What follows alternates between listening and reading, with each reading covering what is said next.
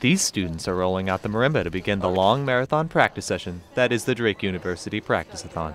From 8 p.m. to 8 a.m., music students gathered in the Harmon Fine Arts Center to practice everything from musical theater to classical trombone.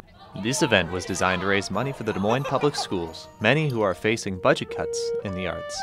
Stephanie Niewohner, a member of one of the two music fraternities at Drake, said why she felt this event was important to her. Pledges, and then all of the money that we brought in goes to the Des Moines Schools music program, and I'm going into music education myself, and so I'm really excited that we were able to do that.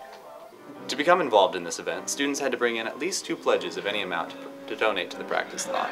However, practicing in a small practice room like this can get old after a while, so many other activities had to be offered throughout the night.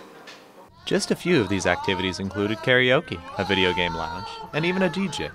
In addition, Fazoli's and Hy-Vee provided free food and drinks to all those in attendance. The main event, however, was attending one of the free concerts offered throughout the night, which ranged from a Drake jazz combo to the smooth stylings of the vocal cords. This year, the Drake Practice-A-Thon has brought in over $3,000 for the Des Moines schools. Because it was so successful, plans are being made to turn this into a semi-annual event for the Drake Music Department. This has been Jacob Frost reporting.